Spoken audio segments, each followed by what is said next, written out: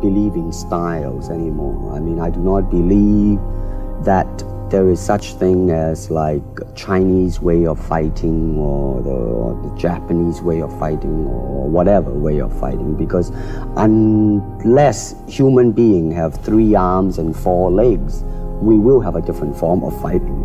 But basically, we have only 2 hands and 2 feet. So styles tends to not only separate man, you know, because they have their own doctrines, and then the doctrine became the gospel truth, you know, that you cannot change, you know.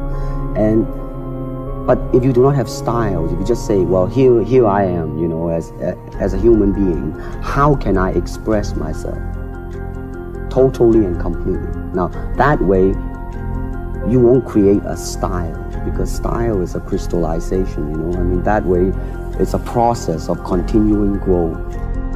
When I look around, I always learn something, that is to be always yourself and to express yourself, to have faith in yourself.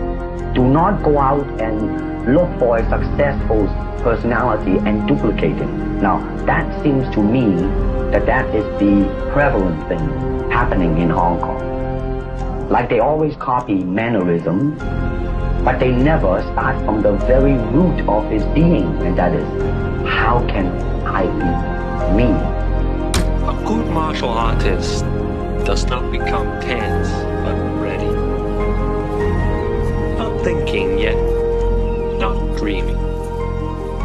Ready for whatever might come. When the opponent expands, I contract.